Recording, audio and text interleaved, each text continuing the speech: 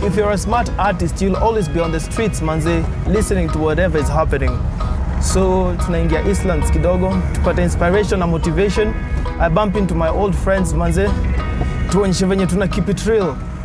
You know, it's really easy for guys to forget where you came from, manze.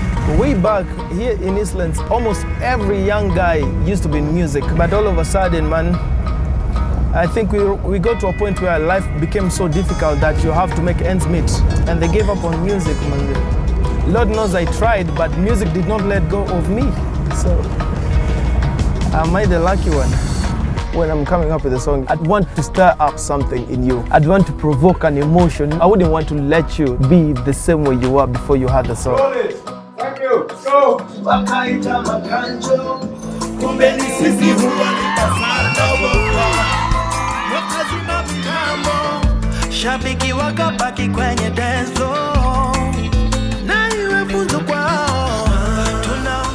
So at the end of the day, if at all I achieve to provoke an emotion from someone, then I've made it. That's just all I want.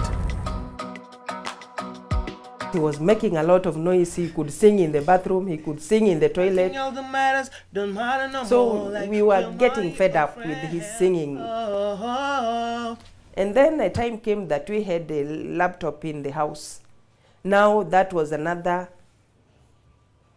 challenge, because we could not use the laptop for anything else. He started learning how to play the guitar. The keys were off, but he kept on learning.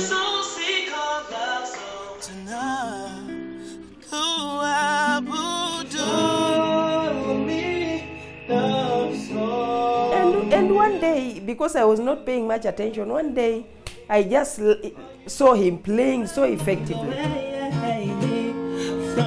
And I got so encouraged.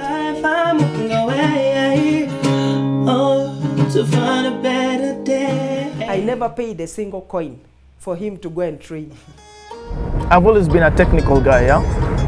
And ambitious in whatever I wanted to learn. I was so addicted to cars. I was so in love with cars to a point that I ended up working at my dad's garage. That was not a good life because, well, we're fixing things. I get into trouble for singing while people are working. And I think that was the breaking point where I just decided, okay, as much as I want to learn things, there's always that first love you always go back to, which was music, man. I've never been consistent with anything else, only music. This is a specific place where I was kicked out because of being a musician. Instead of fixing things and working with guys, spent my time, manze, coming up with music. So a lot of my compositions were done randomly, manze. In the middle of this whole frenzy of fixing and repairing cars, I'll just get into one car, come up with a jam, compose my stuff, and it was easy, manze. And you know, when you start to sing an emotional song, manze, in a way your mind isn't straight out right, so you're in no position to work. Then enough was enough. I think I was kicked out from every single place. You can imagine the kind of songs that I came up with when I was here. Of course, some of them were about when I get rich, because I don't think this is a lifestyle I wanted all through. Very tiring, hot, sad. Manze, the struggle is real. So I believe that almost everyone gets an opportunity out here. I haven't always been a group person. I've always been an individual, riding solo. But then here comes Soul Generation.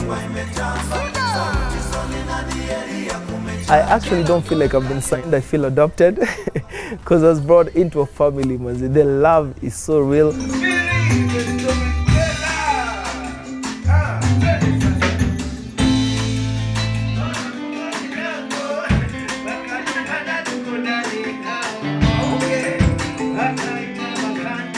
Almost everyone, manze, needs a team. The few artists that I've seen grow, they actually have a team behind them. So that was the first thing that I loved about Soul Generation.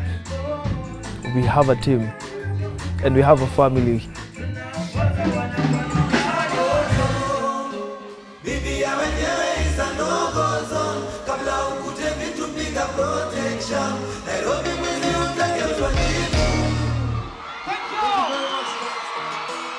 Once you've made a big step, it becomes such a big deal whether you're coming back or not.